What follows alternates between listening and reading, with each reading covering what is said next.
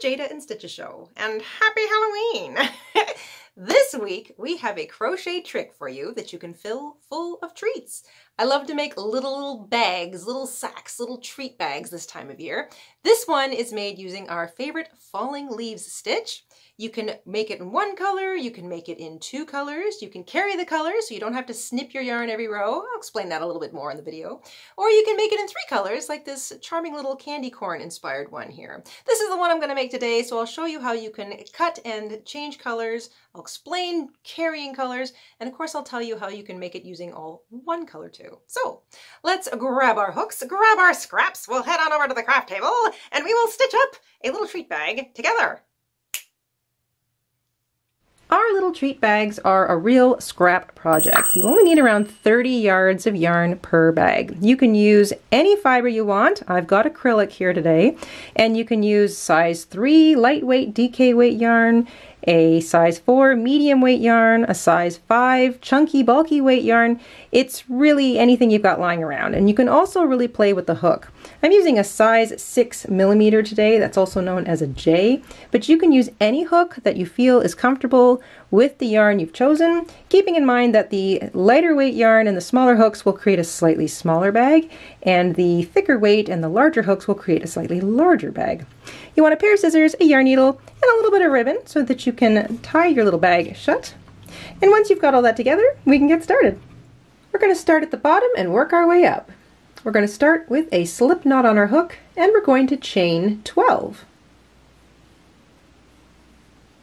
Once you have 12 chains, we're going to skip the first chain from the hook, find the next one, and half double crochet 3 times into it.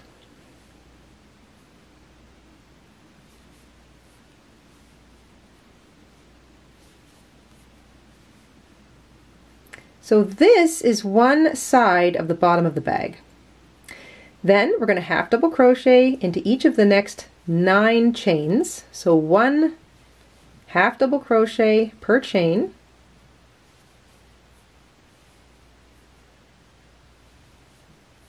And once you've half double crocheted into each of those next 9 chains, that leaves you with 1 at the end, you're going to half double crochet into that last chain 3 times. And this is going to be the other side of the bottom of the bag. Now I'm going to work over top of my short tail. You can weave it in later if you feel comfortable. But now we're going to work back across the underside of that foundation chain row. So our last half double crochet was worked into this larger space. That's the one that sits under here. There's 3 of them there. You're going to half double crochet into each of the middle 9 chains. So you're half double crocheting into the bottom of each of those middle 9 half double crochets that you put in between each edge.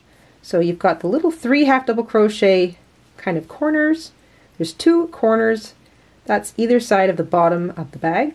And then you've got 9 half double crochets in between on each side. So you have sort of a front and a back and 2 side edges.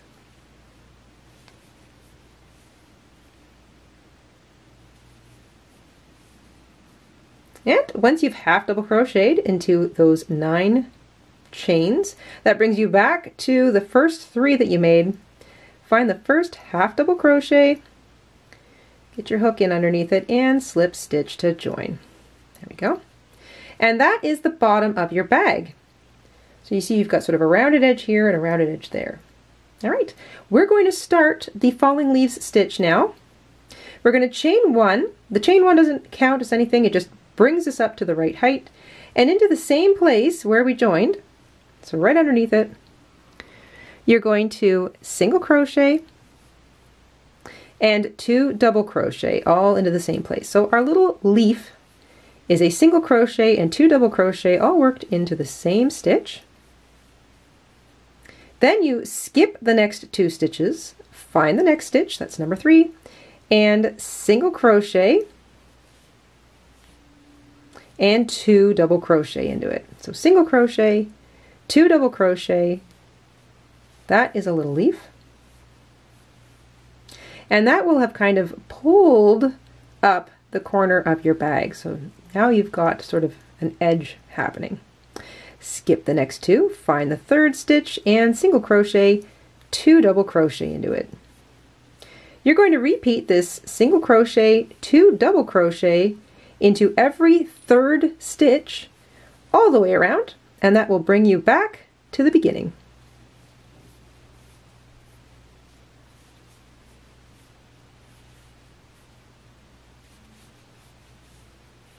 When you've gotten all the way back around, you'll have finished your last little leaf. You've got 2 actual stitches left, and then this little guy here, which is the false stitch. And you can see that chain 1 that we began the row with comes out of it.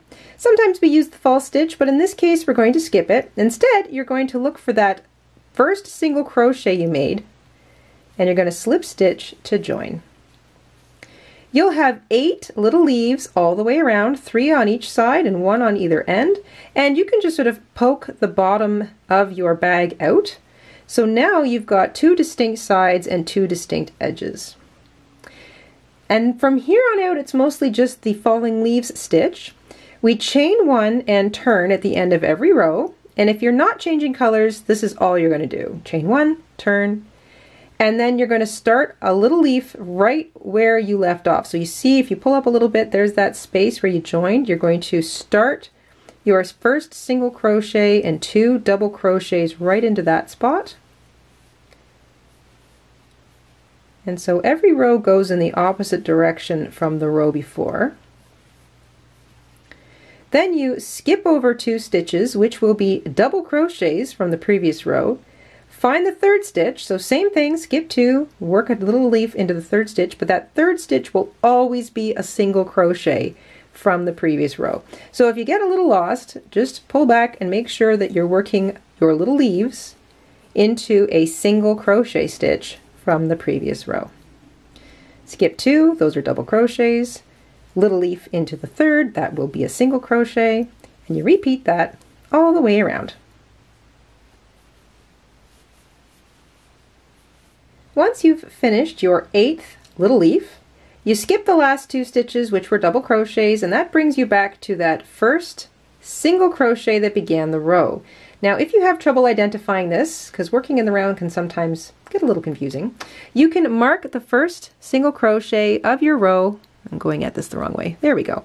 You can mark the first single crochet in a row with a stitch marker so that you know for sure that that's the first stitch when you get back around to it. And that is the first 3 rows. There's our bottom, and then 2 rows of the falling leaves stitch. So the one row leans one way, the other row leans the other way. So that's an easy way to count. 1, 2. I'm finished with yellow. I am going to snip my yarn and fasten off. If you were going to do a alternating row color, like this little bag, you would just drop the yarn. Drop the yarn, and then you would join the next color, and when you got around to the end of the row, you would just make sure that that yarn was pulled to the inside of the bag before you used it again. So you would just make sure that it was sort of kept to the inside, and then as you work over top, you can drop another yarn, pick it up further on, and that would just run the colors up the inside edge of the bag. But today, I'm only going to use each color once, and I find it easier to just snip the yarn, fasten off. And if carrying colors is a bit tricky, then you don't have to carry them. You can also just snip the yarn, fasten off, and then pick up the yarn color again by using a slip stitch to join if you want to stripe the old-fashioned way. And if you're not changing colors at all, don't cut your yarn, just chain 1, turn your work, and start the leaf stitch going in the opposite direction. So you're always chain 1, turn, leaf stitch in the opposite direction. I am going to join my orange yarn now. Start with a slip knot on my hook. I'm going to join my yarn in the same place that I fastened off. So I want that single crochet that I joined in. If I wasn't changing colors, I would have just joined my row, chained 1, turn, and I would be working the little leaf pattern all the way back in the other direction. So I want to go in that same direction, but I'm going to join my yarn on the front because that's the direction I'm going in. So slip stitch to join. I'll tuck my little tails to the inside and I will take care of them later. Chain 1 to begin the row. I'm going in this direction and I start my little leaf. So into the same place that I joined, single crochet and 2 double crochets. It might be a little tight, so just take your time.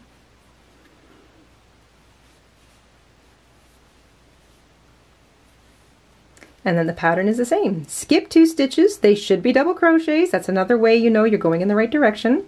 Third stitch will be a single crochet, and you work a little leaf, single crochet, 2 double crochet into that. And then you just repeat the pattern all the way around.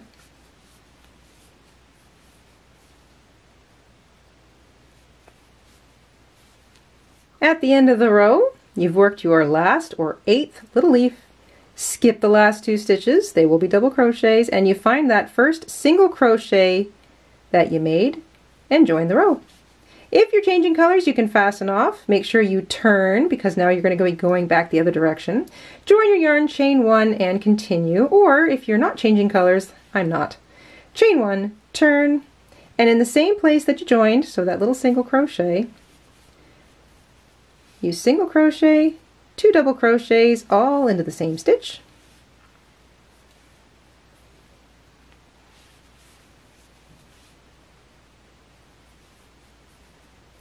Skip 2 stitches, find the next stitch, and repeat. So your chain 1 turn for every single row, whether you are changing colors or not.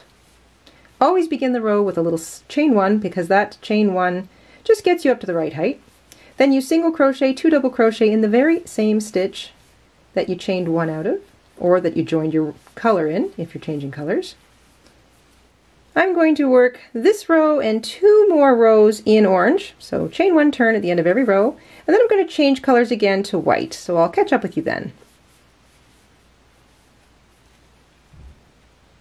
I have just finished 4 rows of the orange, and I'm just remember to reverse rows or reverse directions every time you change or finish a row.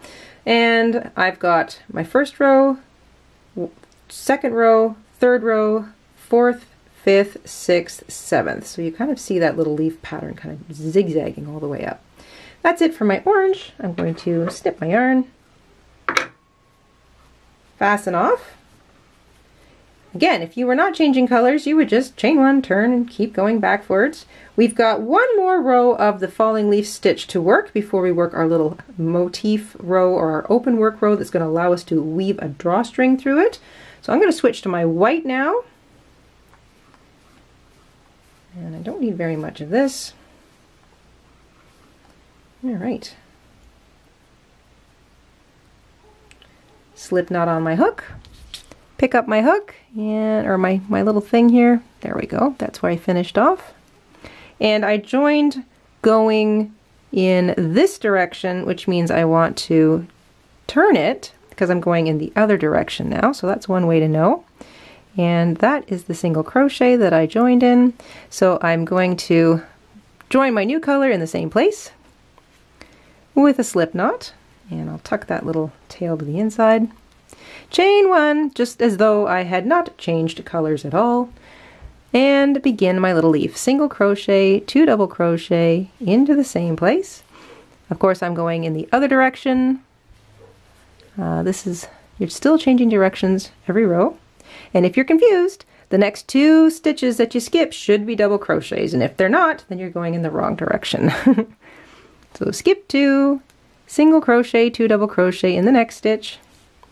1 more row of this little falling leaf pattern, and then we will make our drawstring row. That is the end of my first row of white. This is the 8th row of the pattern.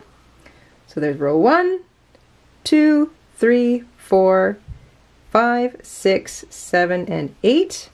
And now we're going to put in a little open work row. So we're still going to chain 1 and turn, and we're going to single crochet in the same place that we joined, so into that same single crochet, just like you were starting the falling leaf stitch all over again. But instead of making 2 double crochets, you're going to chain 2. Skip 2 stitches, they'll still be double crochets. Find the third, it will still be a single crochet, and single crochet into it. Chain 2, skip 2, find the next stitch, and single crochet into it. Chain 2, skip 2, single crochet, and that's the open work row all the way around. Once you've worked a single crochet, 2 chains, skip 2, single crochet all the way around, you'll see that you've got this nice big eyelet row happening.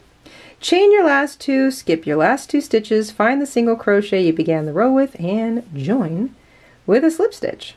We have one more row of the falling leaf stitch to go, so we chain 1, turn. If you're changing colors, remember you just fasten off, join your new color with a slip stitch in the same place that you fastened off, and single crochet into that same single crochet, but we're into the falling leaves again, so 2 double crochet into that same stitch.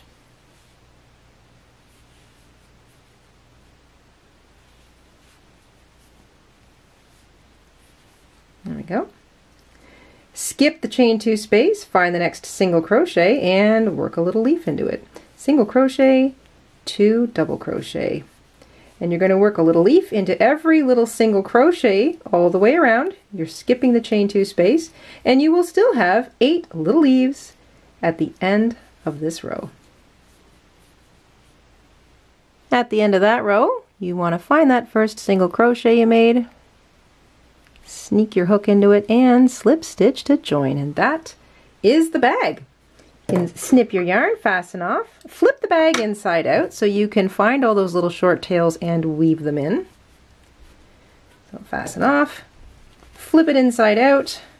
You'll have all these little tails all down the edge here, and you want to take a moment to weave them all in with your yarn needle. Now if you were carrying colors, you will find that they've all got a nice line all the way up the inside of your bag, which of course won't show because it'll be on the inside, but you'll still have a couple of little tails to weave in. So make sure you go ahead and do that. Once your tails are all woven in, you can flip your bag back out, right side out, like I have here, and now we're going to weave our little ribbon closure in through those little eyelets. So cut yourself a length of ribbon. I like to kind of cut a length and then maybe double that I know will go all the way around and then leave me a little bit of tying ability. I want to tie a cute little bow. So that's my ribbon. And then I'm going to start somewhere at the front, and I'm going to push it in and out and in and out and in and out all the way around.